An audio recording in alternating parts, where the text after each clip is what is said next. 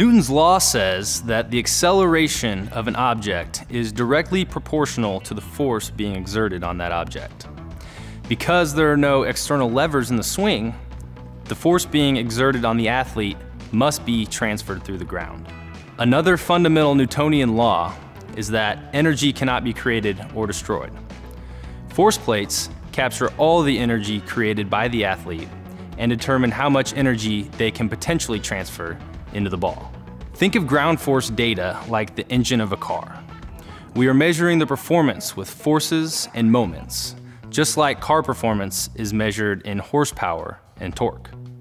The kinematic body movements, or the drivetrain of the athlete, ultimately determine how efficiently the energy transfers. We take these concepts and have created algorithms that measure not only the acceleration, but also the kinetic energy and velocity that is created over time.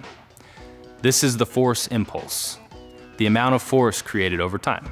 It is a powerful tool to quantify the movements in the swing because it is directly correlated to the velocity and energy the athlete creates.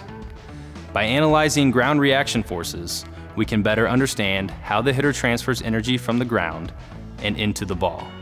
Whether that's golf, tennis, baseball, or cricket, swing analysis concepts provide powerful information that can help athletes maximize power and provide a platform for feedback to make changes based on objective data.